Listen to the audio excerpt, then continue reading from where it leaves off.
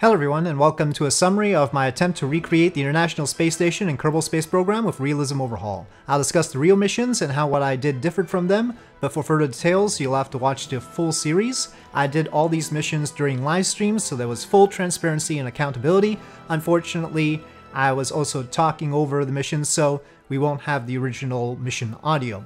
So first we had the launch of Zarya on a Proton K on November 20th, 1998, and this was followed 2 weeks later by the launch of Unity PMA-1 and PMA-2 on the Shuttle Endeavour on mission STS-88. I should mention right up front that the shuttle missions are not numbered necessarily in order. That's a complication, so keep that in mind. But this was December 4th, 1998, and the commander was Robert D. Cabana, his fourth and last mission. The pilot was Fred Sturko. It was his first mission. The mission specialists were Jerry Ross, his sixth mission, Nancy Curry, her third mission, James Newman, his third mission, and Sergei Krikalev, his fourth mission. Sergei Krikalev, of course, one of the most storied cosmonauts, spending 803 days in orbit, and VP of the Energia Corporation, which is the primary Russian corporation involved in the ISS. So here we have the shuttle using the ARM, Canadarm, to move the Unity module to its own docking port, so attaching PMA-2 to its docking port and then attaching PMA-1 to Zarya. PMA stands for Pressurized Mating Adapter, and basically it converts between the APAS system used by the Russians. Well, it's one of the types of Russian docking ports. So the APAS system and the Common Berthing Mechanism, which is the main way that things dock together on the American side. And the shuttle has an APAS system on it, so it'll always dock on a PMA. But other visiting missions, like for instance an ATV, will dock at a Common Berthing Mechanism because they have that. Now, the shuttle was supposed to land at Kennedy, at Cape Kennedy, the shuttle landing facility, runway 15, and that was on December 16th. Unfortunately, it's always going to be the case that trying to land the shuttle where it's supposed to be landed is a difficulty for me, and that'll be a trend during this video, so sorry about that. It ended up somewhere in South Carolina that time. Sometimes I'll get it to where it's supposed to go. But here we have the launch of Zvezda on a Proton K. This was July 12th, 2000, and it's going to dock on the aft docking port of Zarya. I don't know why I didn't have the UI up for this launch. I guess I was in a cinematic mood. This is about as heavy a thing as you can launch on a Proton K, so you have to make sure to get the mass right. It's 20.32 tons. You'll have some varying numbers out there, but well, you'll know it's too heavy because your Proton won't be able to launch it. So, yep, it actually takes 2 weeks to get to the station to dock, so it's probably underfueled a bit, and they had to be very careful with the fuel to make sure it docked. And a little secret, I actually ran out of fuel. So I used a little Delta tug to push the Zvezda in. It ran out of fuel just parked outside the station. So, full accountability there. Anyway, so here is the launch of the Z1 Truss and PMA-3 on STS-92, the Shuttle Discovery, launching on October 11th, the year 2000. The Z1 Truss has the, well, what is basically the reaction wheels, or however you want to call them.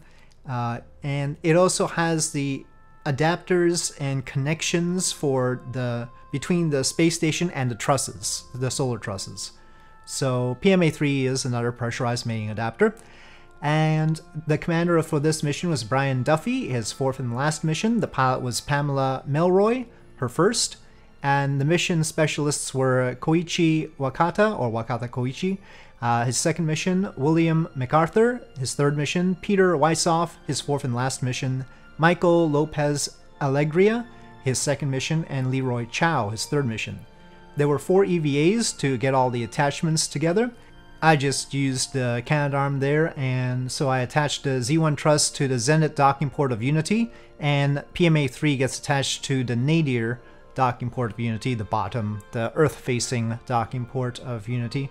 So the first EVA was by Chow and MacArthur, the second by Lopez, Alegria, and Weisoff, the third EVA by Chow and MacArthur again, and the fourth EVA by Lopez, Alegria, and Weisoff. Now, I had a little bit of a problem with the reach of my Canadarm, so instead of directly placing PMA-3 on the nadir port, I had to reposition the shuttle first in order to get the arm to be able to place it there, so I temporarily put PMA-3 on one side of Unity and did that. I also think I put an extra joint in my Canadarm to make things easier. The complexities of all this. And here we go with the shuttle's return. The shuttle is supposed to land at Edwards Air Force Base on this mission, and that's on October 24th, but there is nothing at Edwards Air Force Base in the game, so I decided to just bring it back to Kennedy. Technically, the reentry script that I use, which I wrote, can bring it down anywhere, but I've only really tested out with Cape Canaveral, and in this case we get back to the runway, though there's a little bit of skidding. So yes, the landing gear is a little bit tricky on these things. Anyway, the next launch is on November 30th, year 2000, and it's the P6 truss and arrays. So this is the first main array delivered to the station, and it's going to be temporarily placed on the top of the Z1 truss. It is 15.8 tons, among the heaviest things that the shuttle can bring to the station. And this is STS-97 Endeavour with Commander Brent Jett Jr., pilot Michael Bloomfield, and it was Brent Jett's third mission, Michael Bloomfield's second mission, and the mission specialists were Joe Tanner, his third mission, Mark Arnault, his third and last mission, and mission specialist Carlos Noriega, his second and last mission. And when I say last, I mean the last so far. On the off chance that they get to be space tourists someday, I don't know. So the 3 EVAs were conducted by Tanner and Noriega, and we see the truss being placed at the top. Now, I didn't position it quite right because my arm couldn't reach, so for a while the solar panels are going to be tilted. There's going to be a skew with respect to the station, so yeah. Fortunately, the shuttle was supposed to land at Kennedy, so that much is correct. And it looks like we're on a good flight path for that. It landed on December 11th. And we do indeed bring it down. Though my split rudder seems a little bit weird. We're going quite fast too. But can we make it? Okay. Slow down, please, before the end of the runway. The drag chutes. I think the shuttle only has one. I forget. Actually, right there, when the camera tilted, the shuttle reared up and hit its tail. Oops. But, yep, okay, well, at least we stopped by the end of the runway. Next up is the launch of the Destiny module, 14.5 tons, on STS-98, the Shuttle Atlantis. This was launched February 7th, year 2001. The commander was Kenneth Cockrell, his fourth mission. Mark Polanski was the pilot, his first mission. The mission specialists were Robert Kerbeam, his second, Marcia Ivins, her fifth and last, and Thomas Jones, his fourth and last mission. So here we are approaching the station. The EVAs were conducted by Jones and Kerbeam, and there were 3 of those. Here we are docking to PMA-3 because we have to move PMA-2. PMA-2 is in the location where the Destiny module eventually goes. So this is one of those times where, as you can see, we're using the arm to move the PMA, and then we can dock the Destiny module there, and then PMA-2 eventually goes on the end of the Destiny module. So, just gently placing that. This is all very tricky. Honestly, using Canadarm... Ooh, that was rough. Using Canadarm took as long during these live streams as it seems to in real life. It took me maybe 2-3 hours to get all the positioning done. I mean, real life is probably longer, but they also have the benefit of having somebody plan it out for them and to train for all this. I did not do that. So here we go, putting the PMA-2 at the end of Destiny there. This is a long reach, but then the shuttle got to undock. And for the most part, the shuttle docks at PMA-2. It doesn't often dock at PMA-3, only when it needs to, and I think there's only 2 occasions. This is one of them.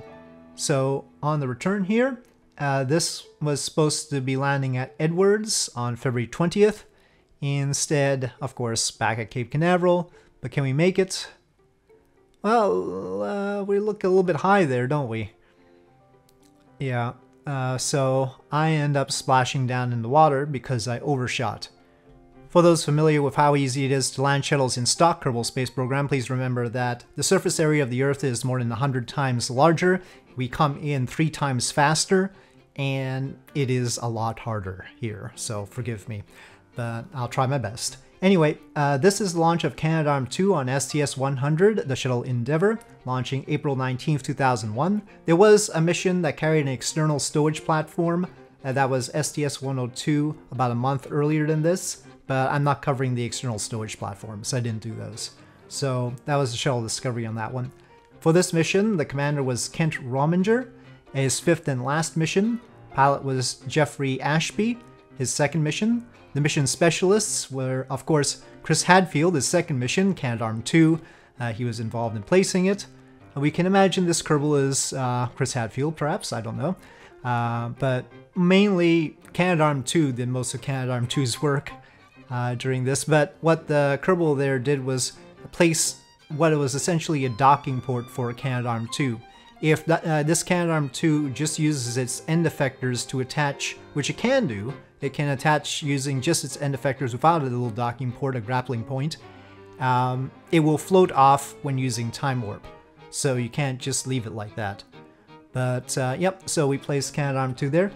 The other mission specialists were John L. Phillips, his 1st mission, Scott Parazinski, his 4th mission, Umberto Guidoni, his 2nd and last mission, and Yuri Lonchikov, his 1st mission.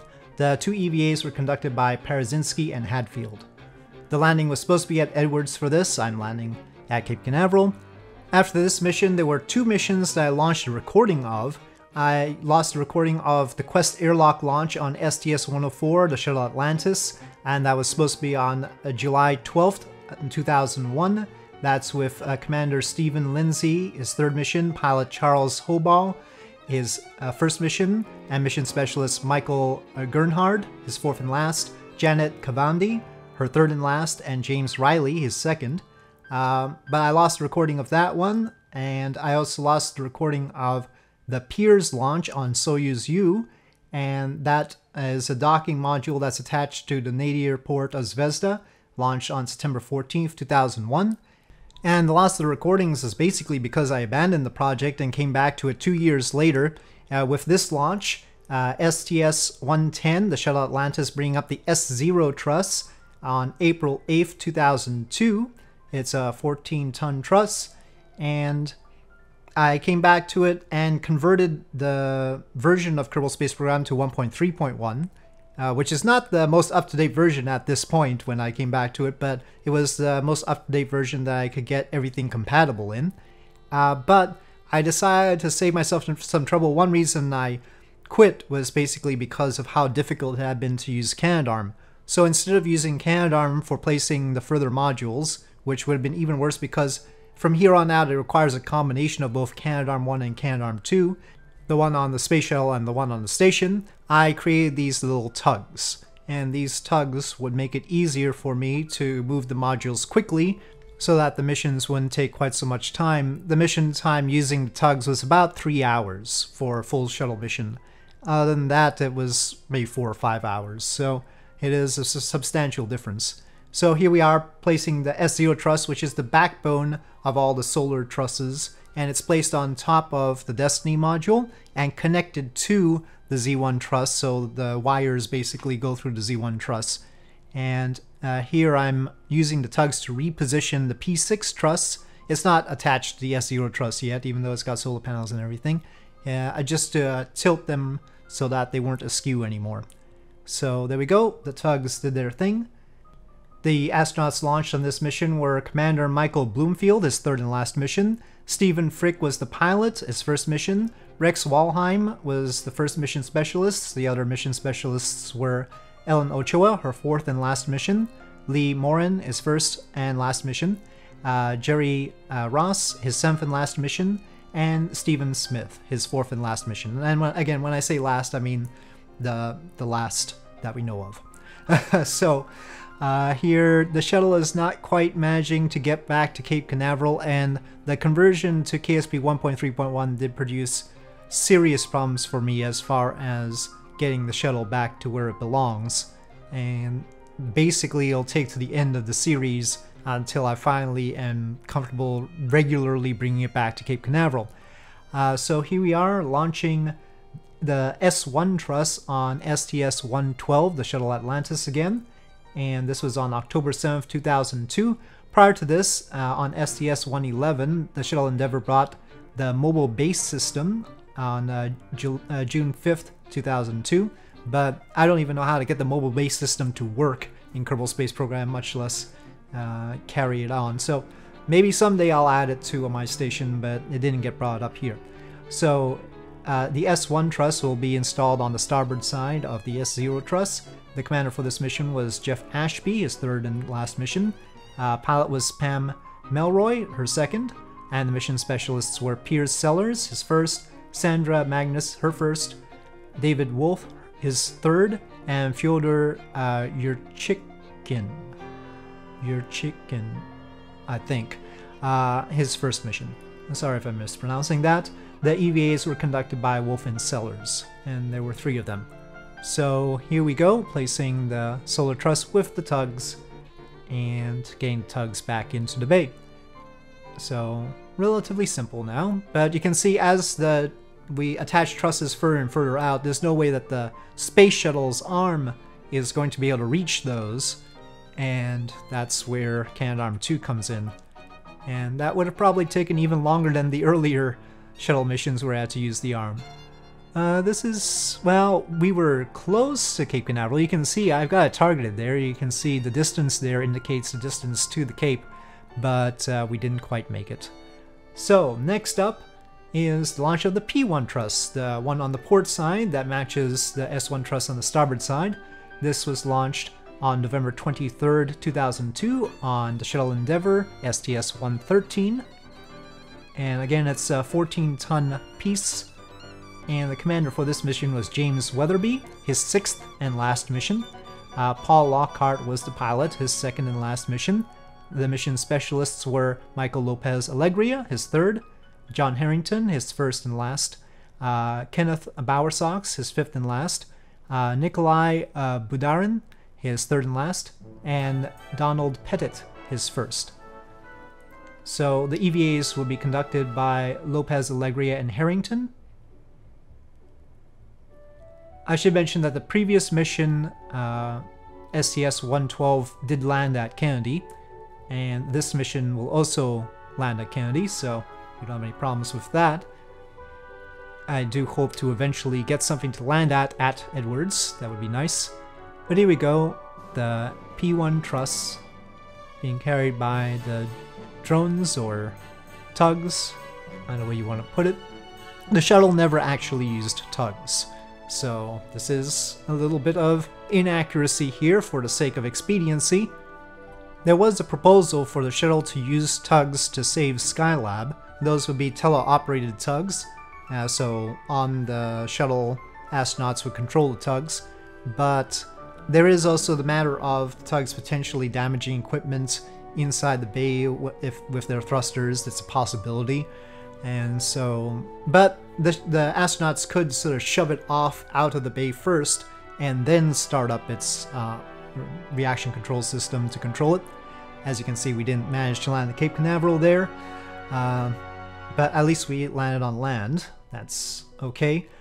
After STS-113, there was a big gap in the actual missions because of the Columbia disaster, and so this is the next mission to bring a major module to the station, STS-115, the Shuttle Atlantis, bringing the P3/P4 truss and solar arrays on September 9th, 2006. And there was STS-114, the Shuttle Discovery, bringing a storage platform on July 26, 2005, but I'm not covering those.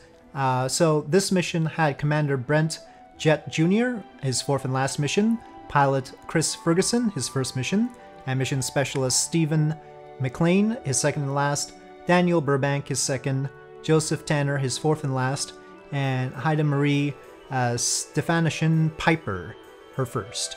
And the EVAs were with Tanner, Stefanishin, Piper, and with Burbank, McLean, and then another one with Tanner, Stefanishin, Piper.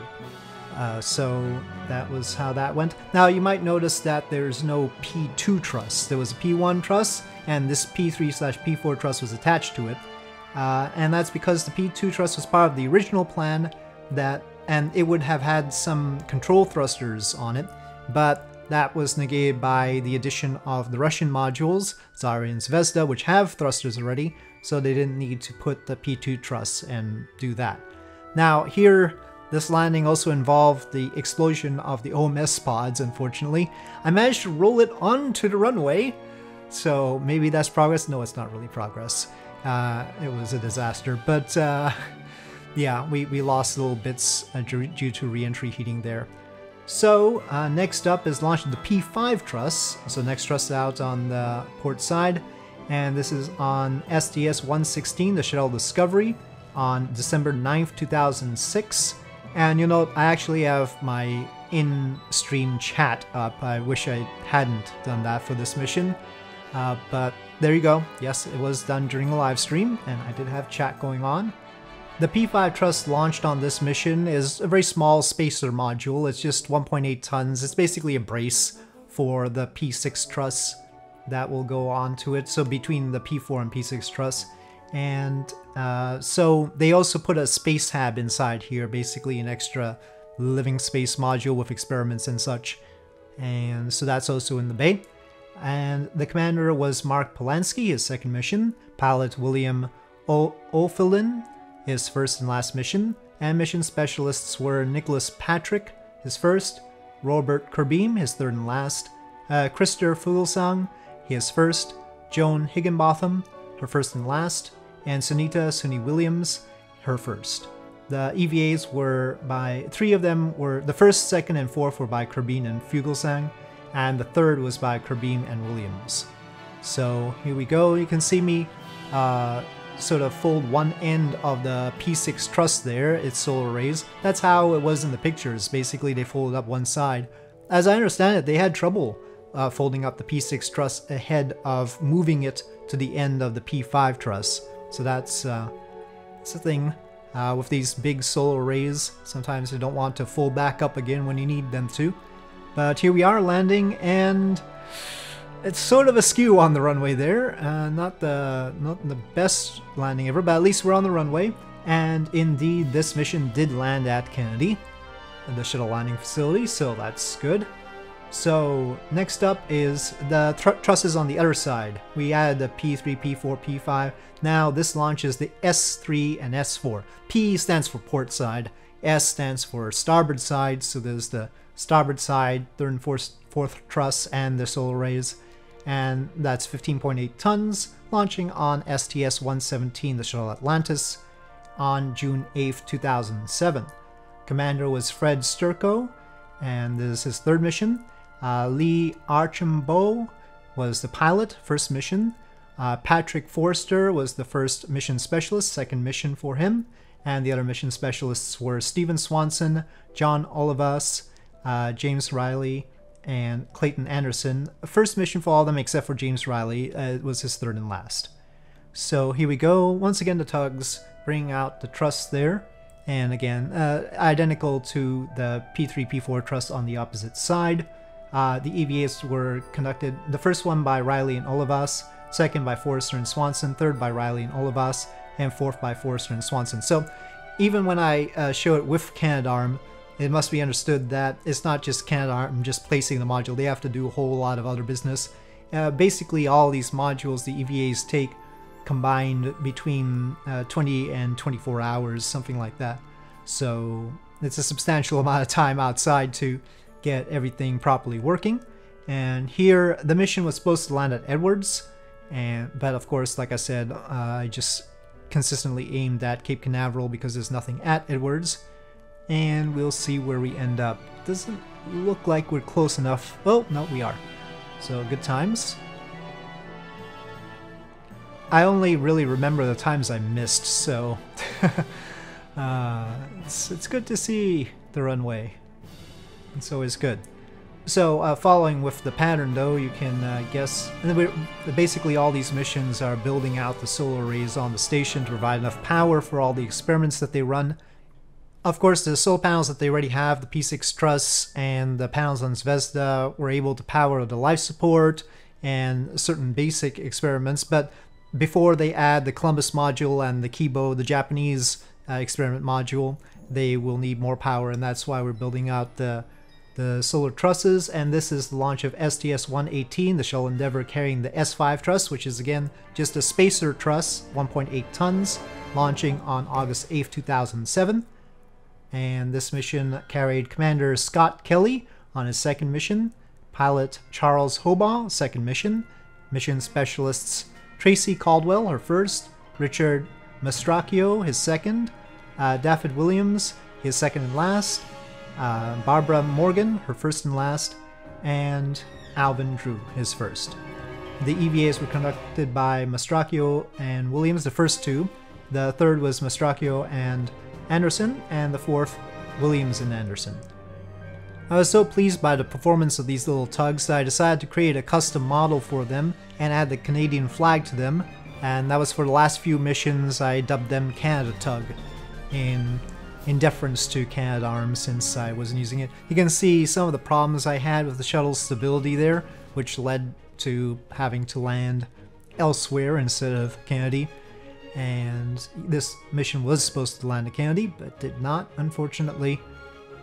Had to land somewhere else in the middle of Florida. So here we go, launching STS-120, the Shuttle Discovery, bringing up the Harmony module, which is 14.3 tons.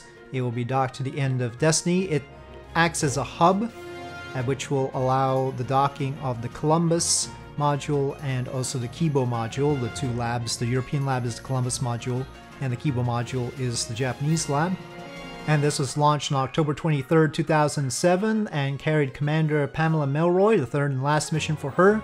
George Zamka was on his first mission and was the pilot. The mission specialists were Doug Wheelock, first mission, Stephanie Wilson, her second mission, Scott Parazynski, his fifth and last mission, Paolo Nispoli, his first mission, and Daniel Tani, his second and last mission. The EVAs, the first EVA was by Parazynski and Wheelock, second by Parazynski and Tani, and the third and fourth by Parazynski and Wheelock. So as you saw, the Harmony module was temporarily placed on the side of Unity there, and then PMA2 was moved to the Harmony module, and then the Harmony module was then moved to the Destiny module, where it eventually has to reside. And during this, of course, the shuttle had to reposition itself. The use of tugs here simplifies the matter. I was actually having trouble docking the shuttle in Kerbal Space Program 1.3.1, and that's because I couldn't control from the docking port. It produced some weird instability when telling my systems, either SAS or Smart ASS, to hold steady, kill rotation, and they didn't seem to be able to do that. So, minor complication that meant that I couldn't dock properly for a while. Here we have the repositioning of the P6 truss. It's been sitting at the top of the Z1 truss for a long time now, but finally it gets to be placed on the port side where it belongs, and we can unfurl that. So the truss is mostly done except for the the S6 truss, the starboard side equivalent. So the drones go back inside the bay, and their job is done. Lots of moving things about on this mission. And the landing was supposed to be at Kennedy, and we do see the shuttle approaching the Florida coast, but it's not going to make it. It's too low. So another sort of misjudged sort of situation. And part of the reason for that is the way the shuttle is sort of rolling in order to try to get to Cape Canaveral. It was producing more drag than it had in the previous version. And so because it produced more drag when it rolled, it fell short of where it used to go. Anyway, which is how it's supposed to be. It's supposed to burn off extra energy when it's rolling like that. So it's good in a way, but it did cause problems for the script that I had to adjust for. Next up was the European lab, the Columbus lab on STS-122, the Shuttle Atlantis, on February 7th, 2008. and this launch carried Commander Stephen Frick on his second and last space flight, pilot Alan Poindexter on his first, mission specialists were Leland Melvin on his first, Rex Walheim on his second, Hans Schlegel on his second and last, Stanley Love on his first, and Leopold Eihartz on his second and last. The EVAs were by Walheim and Love, the first one, the second one Walheim and Schlegel, and the third one by Walheim and Love again. So the Columbus lab is, well, not all that dissimilar from the multi-purpose logistics modules that were carried to the station, which brings up the topic of the fact that in the course of this construction, of course, there were many other missions that visited the station with supplies like progresses, and shuttles carried other internal equipment and other external equipment, small bits, and also the multi-purpose logistics modules, or MPLMs, that were carried in the shuttle bays. And in this case, I didn't have a good model of Columbus, so I just used the Leonardo multi-purpose logistics module as the model of it. I might replace that later on because I think I have a better model now. But yeah, the Columbus lab looks vaguely like those logistics modules, which are used to carry supplies. And Leonardo eventually got turned into a permanent module to the station. We'll see that later on. So there's the return, and the return was supposed to be to Kennedy, and I didn't make it. And it was a splashdown. On the topic of whether the shuttle could actually splash down like this, probably not. Certainly the crew would not survive the impact of the G-forces. The shuttle itself might, but it'd be not in great shape, let's put it that way. Anyway, the next launch is STS-123, the shuttle Endeavour, carrying the Japanese, well, one part of the Japanese lab, the Kerbal Experiment Logistics Module, which is a sort of a top portion. It sits on top of the main part of the lab, and it's a pressurized experiment stowage area. And this was launched March 11th, 2008. Commander was Dominic Pudwell Gorey, his fourth and last mission. Pilot was Gregory Johnson, first mission. Mission specialists were Robert Benkin, first mission. Michael Foreman, first mission. Richard Linehan, fourth and last mission. Takao Doi, second and last mission. And Garrett Reisman, first mission. There were 5 EVAs, Linehan and Reisman. Second one was Linehan Foreman. Third one was Linehan Benkin. Fourth one was Benkin Foreman. And fifth one was Benkin Foreman. And the return was to Kennedy on March 27th. So the Kerbal Experiment Logistics Module was 8.5 tons and placed temporarily on Harmony. And then it's later going to be attached to the Kerbal main module. And that's launching here on STS-124, the Shell Discovery. The main GEM lab, this Kerbal lab, is 15.9 tons. It's fairly large, and I think it's probably the heaviest module that the shuttle carried to the station. And this launched on May 31st, 2008. The commander was Mark Kelly, third mission. The pilot was Kenneth Ham, first mission, and the mission specialists were Karen Nyberg, her first mission, Ronald Guerin Jr., his first mission, Michael Fossum, second mission, Akihiko Hoshide, first mission, and Gregory Chamitov, his first mission. 3 EVAs were conducted, and they were all by Guerin and Fossum. So here, of course, I'm still using the tugs here, but at least we're docking the shuttle now, and you can see the physical size of the GEM lab. It's very long, voluminous, and so we dock it to the common berthing mechanism on the side of Harmony there. It's the port side, and then we move the experiment logistics module onto the top of it, onto the zenith side, and there we go. There is a third part to the Kerbal lab, and that's the external experiment portion, and that will actually be done out of order. I'll explain in a bit. But here is the shuttle departing the station. And we are still missing one set of solar arrays, and that's what's coming up next.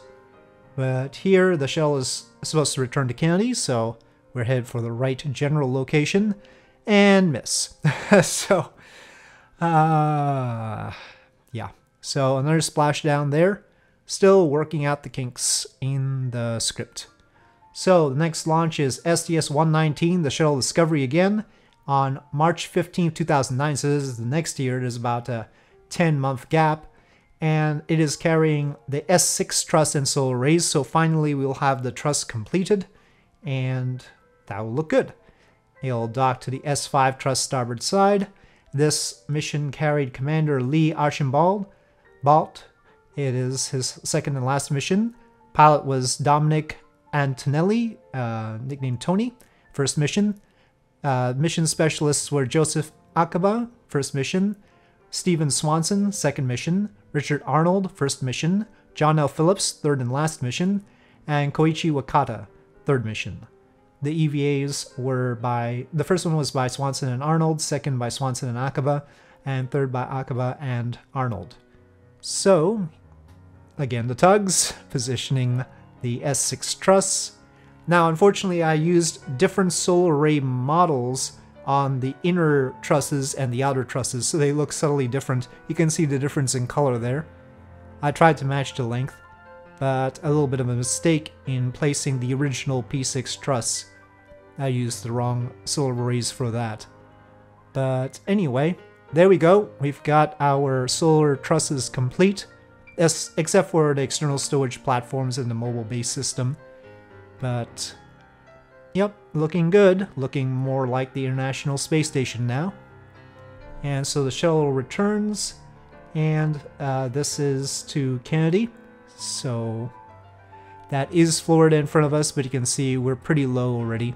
So we're not quite gonna make it to Cape Canaveral. We end up basically close to Tampa Bay. But at least we're on land again. We take what we can get sometimes. Now the next mission would be STS-127, the Shuttle Endeavour carrying the Kibo Exposed Facility.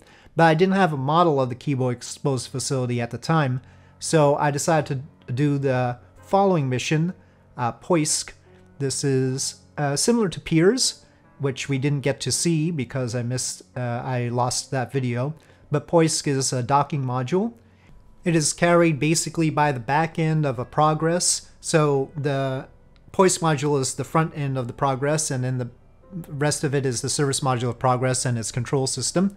And launched, of course, by Soyuz U. And this launch occurred on November 10th, 2009. STS-127 with the Kibo Exposed Facility would have occurred July 15th, 2009, so 4 months ahead of this.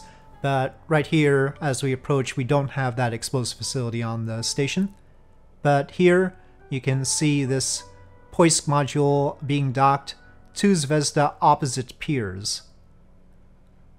And once it successfully docks, then the rest of the Progress service module and control system, separates from it and deorbits.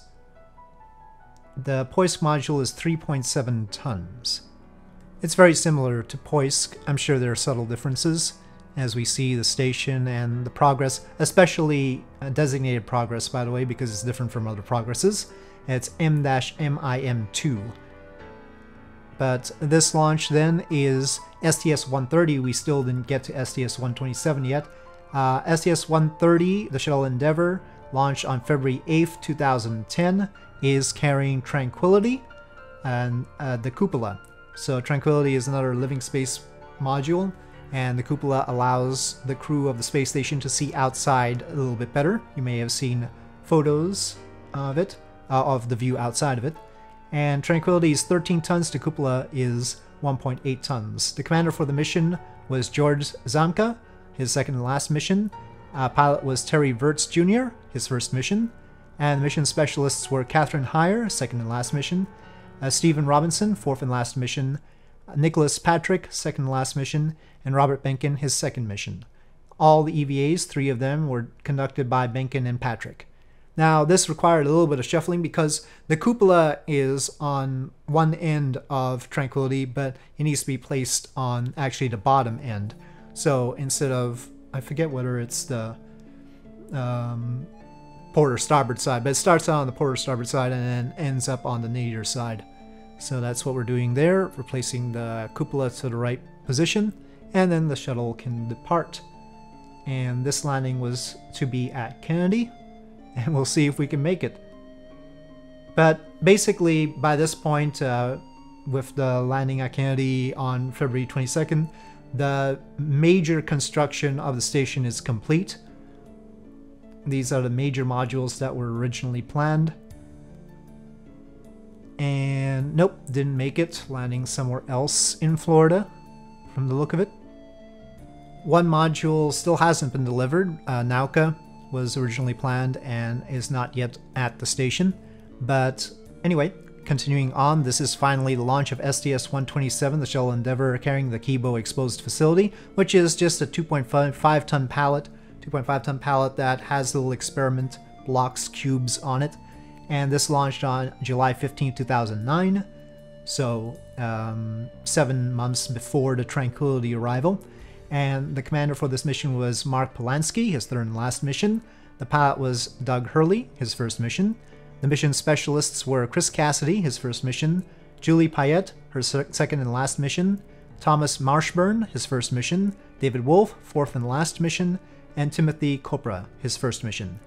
5 EVAs were conducted. Not all of them had to do with the Kerbal Exposed Facility, but Wolf and Copra had the first, Wolf and Marshburn had the second, Wolf and Cassidy had the third, Cassidy and Marshburn had the fourth, and the fifth was also Cassidy and Marshburn. So here we come in for docking, and the Kerbal Exposed Facility goes at the end of Kerbal. And you can see, actually, I needed to place a little docking port, something for it to attach to. So I had a Kerbal do an EVA, grab the docking port, place the docking port on the Kerbal module right there, and then the Kerbal module could be docked to the correct location, the Kerbal Exposed Facility. So there's 3 parts to Kerbal. So there's the outside one. You can see the cylindrical things on the side, the little gray cylindrical things that the experiments actually get attached to.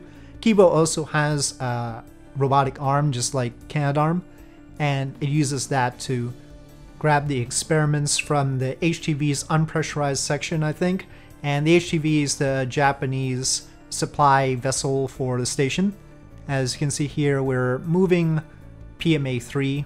PMA-3 moves all over the place, and that's the status of the station right there. So the arm on Kerbal will grab the experiments from the HTV and place them on the exposed facility as necessary. Or, you know, astronauts could do it, I suppose. But I don't know which way it goes. Here, taking manual control, but still... oh, no, there's the runway. Okay, so we managed to get there this time. This STS-127 was supposed to land at Kennedy, so good times, on July 31st, 2009. The next launch is Atlantis STS-132 with the Rassvet module. Rassvet was a mini research module, also can serve as a docking module, but a mini research module, 6.3 tons, launched on May 14th, 2010, docked to Zaria's nadir. The commander was Kenneth Ham, second and last mission. Dominic Antonelli was the pilot, second and last mission.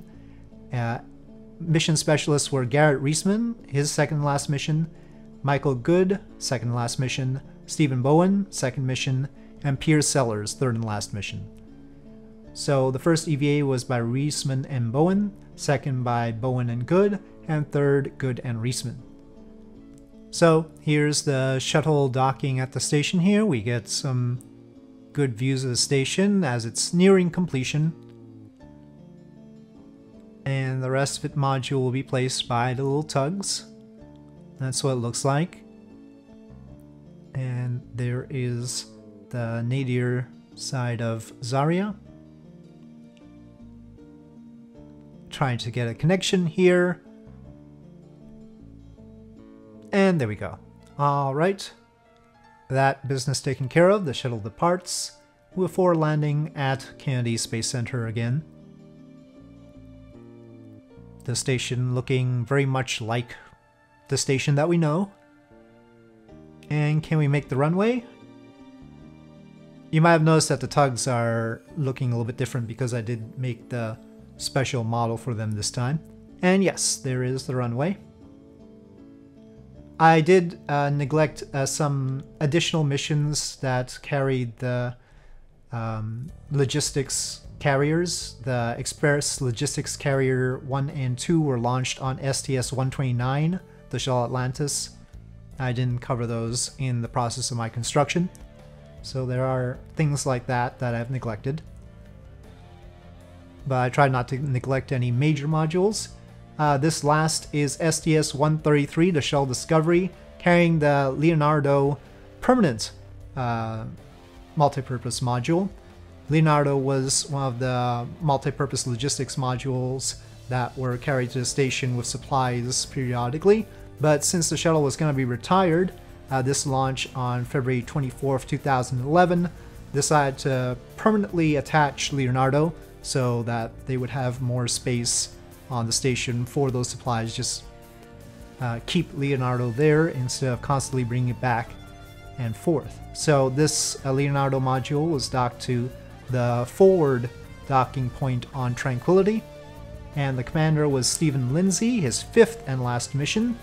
Pilot was Eric Boa, 2nd mission, and the mission specialists were Nicole Stott, her 2nd and last mission, Alvin Drew, 2nd and last mission, Michael Barrett, 2nd mission, and Stephen Bowen, 3rd mission. The EVAs there were 2 EVAs, both conducted by Bowen and Drew. So here, this should look familiar, as I used the same model for the Columbus lab. And it was moved about a bit, and there's all sorts of moving things here and there, as we also moved the PMA-3 to a position on Harmony. There we go. And the shuttle departs. Subsequent to this, but not covered by my own construction process, was STS-134, the Shuttle Endeavour, carrying the Alpha Magnetic Spectrometer 2 and Express Logistics Carrier 3, and that was on May 16th, 2011. That was the launch. So that not covered because it wasn't really a major module. And what we will cover though is one other addition to the station, which was the beam module, which was launched not on a shuttle, but on a Falcon 9. But here we are landing at Cape Canaveral, and it is supposed to be a landing at Kennedy here. Not runway 9 though, it's supposed to be runway 15, but anyway, I didn't have a runway 15. And there we go. Looking good. Getting smoother. I'm sure if we had 100 more missions, it'd look perfect. But anyway, let's take a quick look at the station again. I got a cinematic shot of the station, and then we proceed with the CRS-8 mission, the Dragon on Falcon 9, which carried the beam module in its trunk. The beam module was only 1.4 tons, but it was a demonstration of the ability to create an inflatable habitat module. It was only a small inflatable habitat module, but it was a proof of concept by Bigelow Aerospace. This launch was on April 8th, 2016, so 4 years after the other missions that we've seen. Now, of course, we have here retired the shuttle, and I didn't leave the tugs on the station, and this is not carrying the tugs. So for this mission, for the placement of beam, I had to use Canadarm2 on the station. So we are back to doing that, and in fact that process took something like 3 hours to place the beam module. You can see it in there, tucked into Dragon trunk. Rather convenient, actually. The trunk's design is well thought out. And here we are approaching. Now, for these supply vessels and all, they wouldn't dock themselves. They were actually brought in by an arm. The only ship that docks itself is Progress, well, and Soyuz, of course. Those are automated, but otherwise HTV, ATV, I think ATV is automated, uses the arm, sorry. It uses the arm, and a Dragon all involve the arm pulling them in. But here we are docking the beam to the station. You can see the cupola right there. It is obviously on the wrong side. It should be downward facing the Earth, but yeah, our orientation always ends up wrong somehow despite use of persistent rotation. I don't know how it happens. But anyway, there we go, the inflation of beam, and that concludes the construction of the International Space Station as I did it in Kerbal Space Program. And so with that, thank you for watching. I hope you enjoyed this video. If you did, please do press like. If you have any comments or suggestions, please leave them in the comment section below, and I'll see you next time.